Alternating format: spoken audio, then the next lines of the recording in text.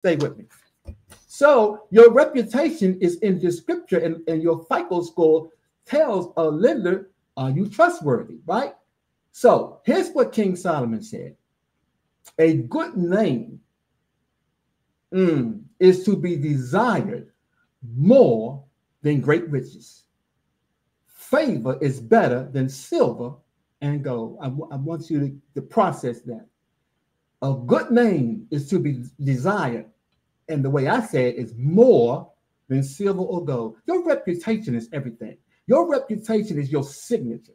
Your reputation is your FICO score. You screw that up, your reputation goes down. Your reputation, ain't nobody trusting you. That's like I loan you $100. You say, I'm gonna pay you back when I get paid next week.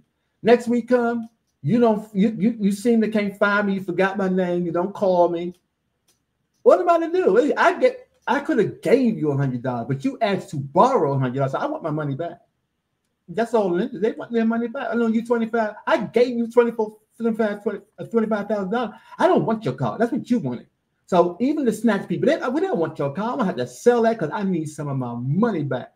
Y'all know who the snatch people are. They take the car from you because you didn't make the payments. A good name is to be desired more than silver and gold.